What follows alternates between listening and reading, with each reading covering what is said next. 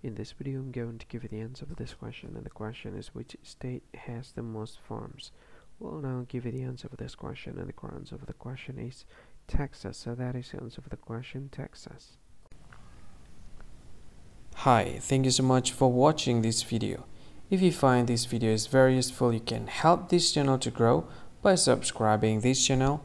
Please this subscribe button and don't forget to like this video. And if you find this video is not really good, or you don't really like this video, or you kind of feel that it's a little bit offensive or something like that, you can click this one, dislike button. You can do that anyway.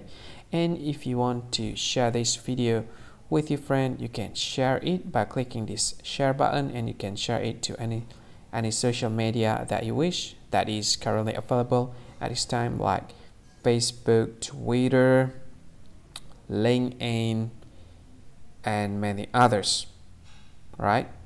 And if you want to add this video to your playlist, you can click this one. You can watch this video later, and you can find more options by clicking these three dots.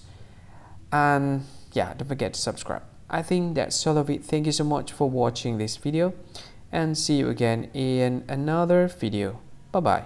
See you again.